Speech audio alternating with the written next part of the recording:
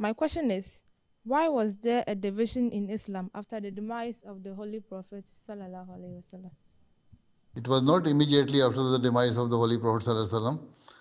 There was a Khilafat Rashida for 30 years, and during the time of Hazrat Usman, that rift started between Muslims, and it was because of the hypocrites of that time who didn't want Islam to flourish. But it was also prophesied by the Holy Prophet ﷺ that after my demise, there will be a true Khilafat, that is Khilafat Rashida, for some years, and then there will be a rift and division among Muslims. Then there will be rift for a longer period, almost 1,000 years. And after that, promised Messiah will come. And he will again try to unite the Muslims. So this is what we Ahmadis have been doing, that we are trying to unite the Muslims. And this is the prophecy of the Holy Prophet ﷺ, that after the demise of the promised Messiah, the institution of Khilafat will start. And that is what we are saying, that now there is no Khilafat among other Muslims, only among Ahmadis there is a Khilafat.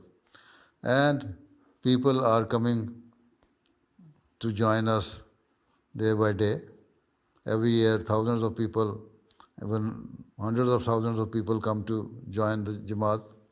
So this is how we are increasing and others are decreasing.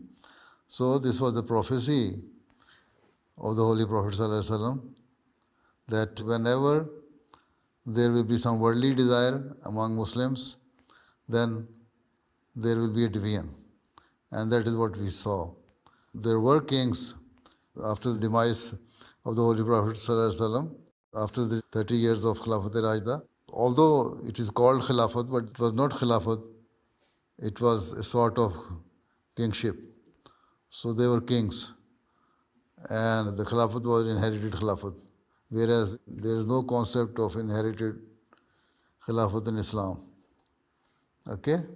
But now, since you have accepted Ahmadiyyat, you have joined the Jamaat of the Prophet Messiah Islam, and you are the person who has fulfilled the prophecy of the Holy Prophet Sallallahu Alaihi Wasallam. You have accepted the desire of the Holy Prophet Sallallahu Alaihi Wasallam. So you are a lucky person. Assalamu alaikum.